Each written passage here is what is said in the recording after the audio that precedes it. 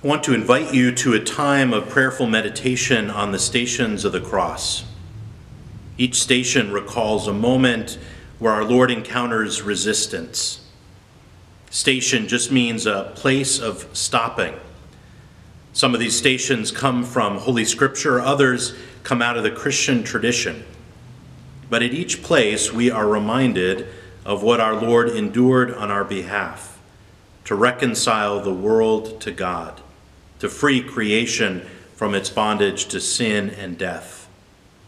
In this meditation, we follow Jesus as he turns toward others in compassion. We follow him as he falters from exhaustion. We stand with him as he stops at the place of the skull. Our lives, too, are filled with trials. So as we meditate on God's suffering love in the person of his Son, Jesus Christ, we prayerfully offer up our grief and anger and worry, our fears and doubts. We entrust ourselves to Christ's care, knowing that our path also leads to death, but that in Christ it does not end there. For having loved his own in the world, he loved them to the very end. He loved them to the fullest. For there is no greater love than the love that leads our Lord to lay down his life for his friends and his enemies alike.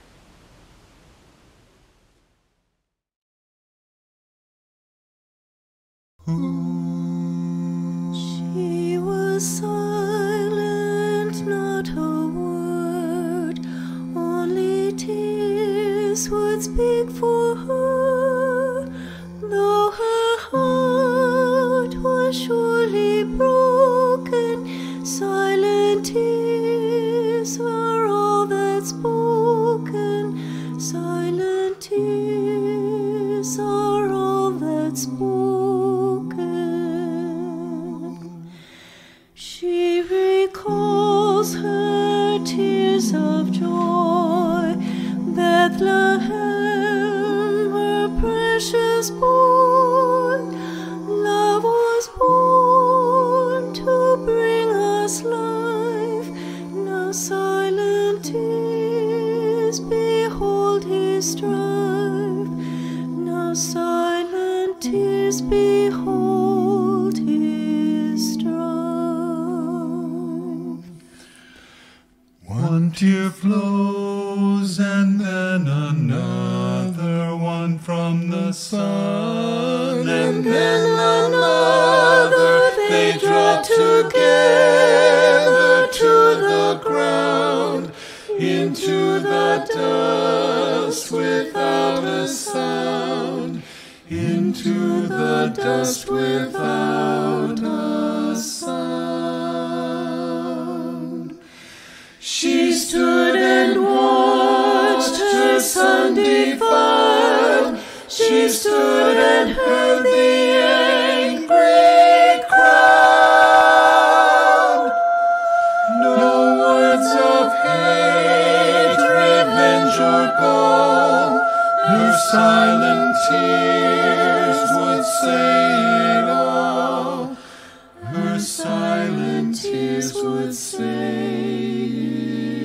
it all. She was silent, not a word. Her aching heart could not be heard. Only tears, silent tears. Only tears, silent tears. Only tears, silent tears.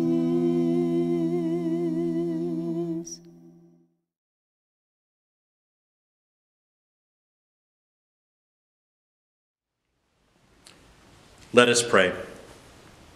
Gracious God, as we set out with our Lord, as he begins his passion, we ask that you would open our ears to hear his invitation to take up our crosses daily and to follow him.